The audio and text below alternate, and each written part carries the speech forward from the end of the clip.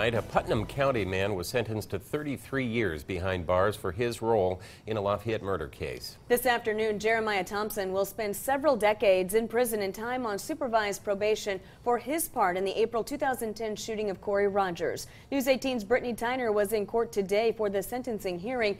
She reports Thompson asked the Rogers family for forgiveness, while the Rogers family is just ready to move on. Jeremiah, I love you.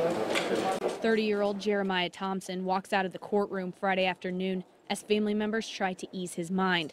Thompson was sentenced to 33 years in prison and 2 years supervised probation for his role in the 2010 murder of 21-year-old Corey Rogers. The sentencing comes after a plea agreement.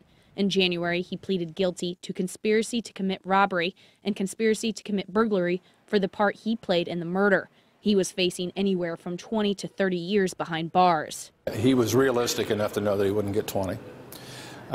He was hopeful that he wouldn't get 33 as he did, but the number 25 was his own number that he came up with, recognizing that there were aggravating circumstances that the court was going to hold against him. Thompson's criminal history was brought up against him. The list of crimes include theft, possession of marijuana, and operating a vehicle while intoxicated.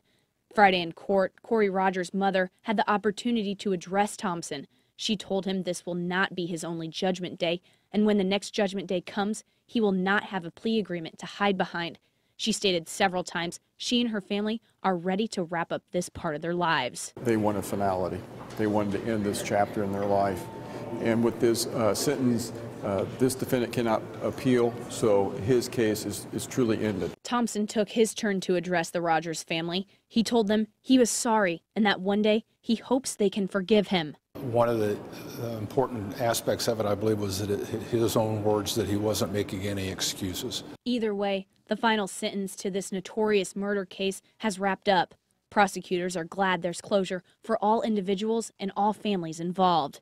Brittany Tyner, News 18.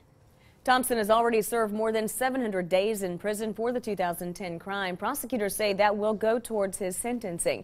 Last summer, Edward Zaragoza was sentenced to 120 years in prison for his role in the murder. Thompson went to trial in August, but it ended in a hung jury. That's what led to the plea agreement.